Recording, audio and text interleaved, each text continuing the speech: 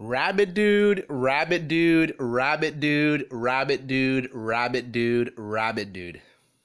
Rabbit Macaulay, Michael Dude. This short bus autistic prick just goes around to everyone's channel sniffing and wishing that he just gets that one moderator wrench so then he can abuse his power. Because we know in real life he never had a job. He's in his mid-30s. All right, he's in his mid-30s. Supposedly a graphics designer degree, and he's never had a job. He's been making his portfolio in job searching for the last 3 years. Still nothing's come out of it. So he goes around to different live streams and just wishes whoever's running that live stream, he gets that one moderator wrench. Then he can abuse his power and ban anyone he wants. His trigger finger is really happy and he just bans them right away. Remember, Rabbitdude, when you lost your moderator wrench to D Reed's channel, the Keep It Real stream, and then you messaged in his live stream, you're like, "Hey D Reed, you can give me back the moderator wrench if you want, but if you don't want to, that's cool." And then D Reed's like, "Rabbitdude, you know you want the moderator wrench. Here you go." Because that's all he does. It's hilarious why this guy starts creaming his pants when he gets a moderator wrench. That's why when Buckeye Bunny got exposed to Rabbitdude's antics online and how much of a prick and sly loser he is, Buckeye Bunny took away Rabbitdude's moderator wrench, and then Rabbitdude instantly went into the fetal position on his mattress, his new mattress that he got, and he started crying. That's all he does. So yesterday, you know the funny thing is, yesterday I make a video saying, you know what I'd like to see, the short bus podcast of Rabbitdude, Carl, and James Campbell, and then yesterday night, lo and behold, Carl and Rabbitdude on a short bus podcast together talking, and I was listening to that, and I swear to you, I was literally losing brain cells as the stream was going on. It was just so stupid. These guys are so dumb. They do a lot of talking, but they don't do a lot of doing, right? Carl, you do a lot of talking, like, you know, you need to do this, portfolio, this, but you don't do a lot of doing, right? Rabbitdude, same with you. You do a lot of talking, but you don't do a lot of doing.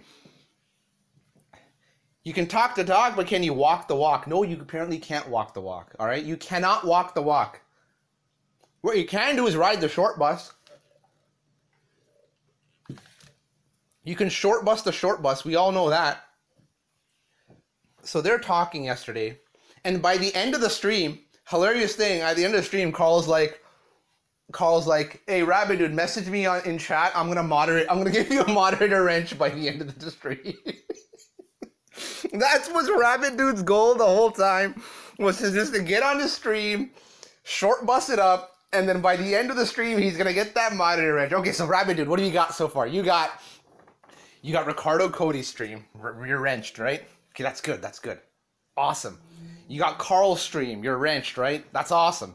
I'm pretty sure if D Reed, the fake wankster that hides his receding hairline with a fitted cap 24/7, all right? I'm pretty sure if that guy starts streaming again to Keep It Real, I'm sure you got a moderator wrench in that channel. Yeah, we know that.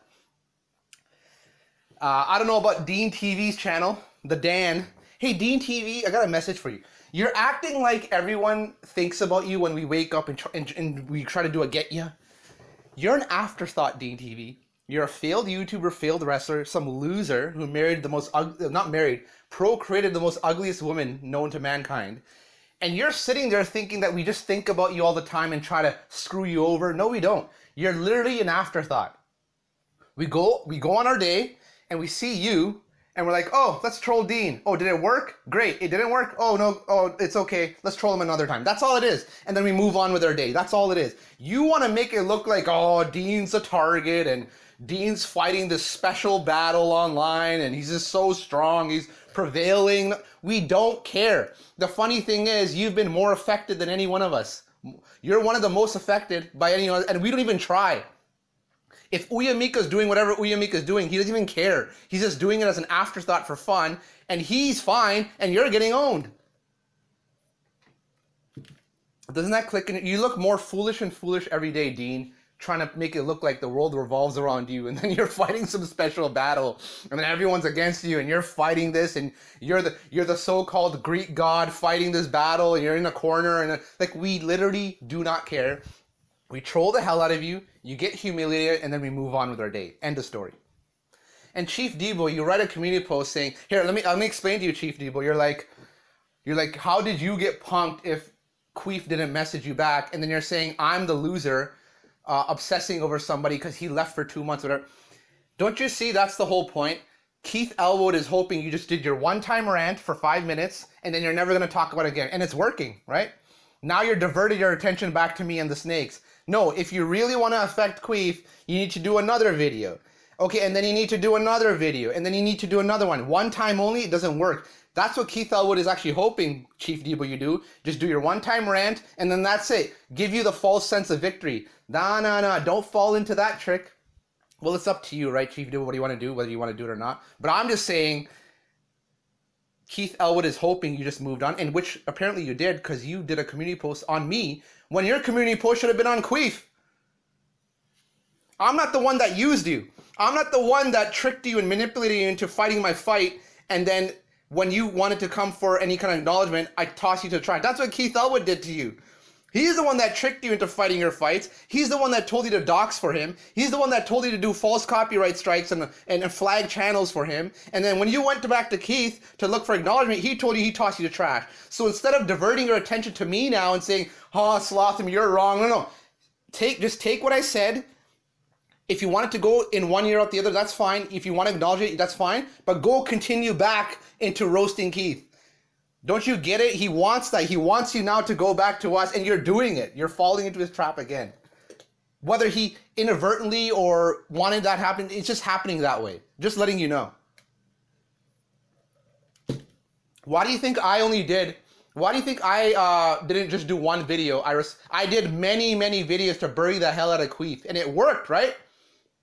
And I'm still doing it. And guess what? I don't care. It doesn't affect my life. I just come on YouTube, roast people, and then I go off YouTube, and then I read some funny comments. And I had that community post yesterday.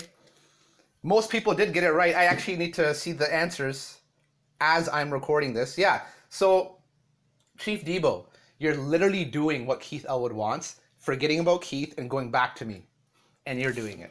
So, you know what? It's all the power to you. Do whatever you want. But I'm just saying, from my angle, if I was in your position, Chief Debo, if I was in your position where I was doxing for someone else, I was flagging for someone else, I was part of an army which I knew were a bunch of incels, and I was still there to help give everyone credibility, like you said, and then I went back to Keith, and he tells me he tossed me to the side like trash, I would literally be making a roast video all the time. I was you don't have to do it every day, every 2 days, every 3 days. That's what I would be doing, FYI.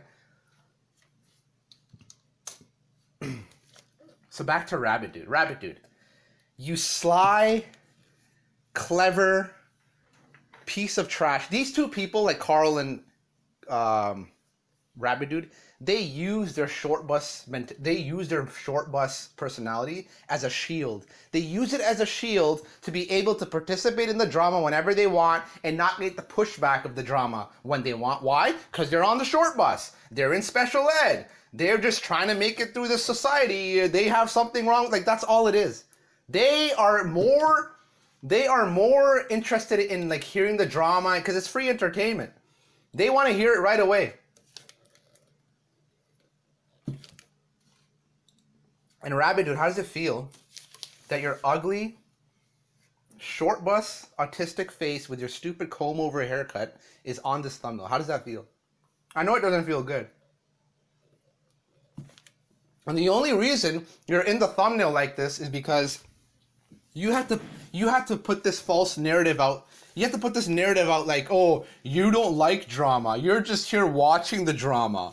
I'm not participating in it. I'm observing it.